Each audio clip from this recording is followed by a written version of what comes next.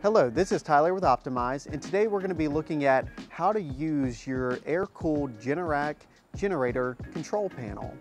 This control panel here on this front panel can be used to access all kinds of information about your generator, such as when the next maintenance is, how many run hours are on it, battery condition, and status history. All very useful pieces of information to ensure that your generator is healthy and will work the next time you need it.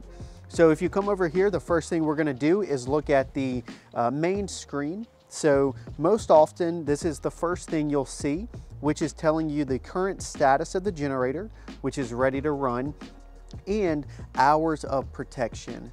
Hours of protection is simply how long the generator has been activated and ready to go for. It is not a representation of your run hours or how long the generator has ran for. So to access the main menu, the first thing you're going to do is hit the escape button. And from there, you'll have four main options: system, date and time, Wi-Fi or set up Wi-Fi, and submenus. System, if you press enter, will lead you right back to the main status position. Escape. Date and time will of course tell you the current date and time. Wi-Fi will explain your Wi-Fi connectivity state, whether you're connected or disconnected from your home Wi-Fi. And submenus will allow you to access more information about the generator. So to scroll through these menu items, you're going to use the up arrow, the enter button, and the down arrow. So we're going to press the down arrow a few times until we see submenus start blinking. Once it starts blinking, you can press the enter button to access that menu. And from there you have history, maintenance, edit, and dealer. History, we're going to press enter on, and that will give us an alarm log and a run log.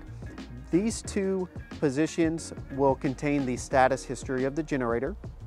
Alarm log will tell you every alarm or error code or warning that the generator has thrown since its activation.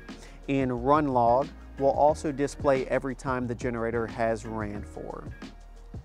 Escape is going to act as your back button, so press escape to go to the previous menu.